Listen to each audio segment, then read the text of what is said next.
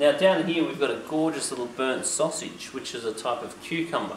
Now what it's actually doing is taking in the coral sand.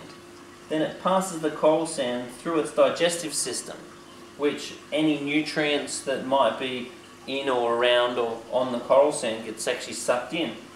Then it sort of compacts it and then passes the coral sand out the back as waste. And then soon the fish will scavenge through and break that back up, and it'll go back into coral sand again.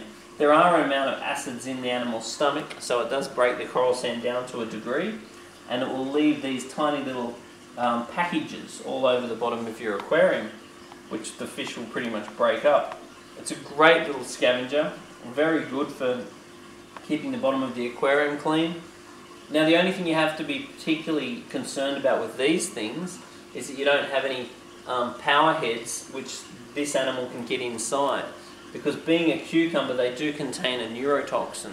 So if this is killed dramatically, the neurotoxin can actually admit into the aquarium, which can kill some of your fish, which can be a bit of a shame. This particular animal here has been in this aquarium for over 10 years, so it's doing extremely well. It's obviously not growing to any massive extent because they do get a lot larger than this, but this one has been in here for 10 years, so the conditions are probably just right for its sustainability, probably not too much for its growth, particularly governed by the fact there's not a lot of fish in here, so there's probably just enough food for it to scavenge around and survive quite nicely. It will spend most of its time on the sand. You will occasionally see it make its way up into the rockwork, but in general it'll be on the sand most of the time. So they're an excellent choice for anyone that wants a little bottom scavenger to scavenge through their sand.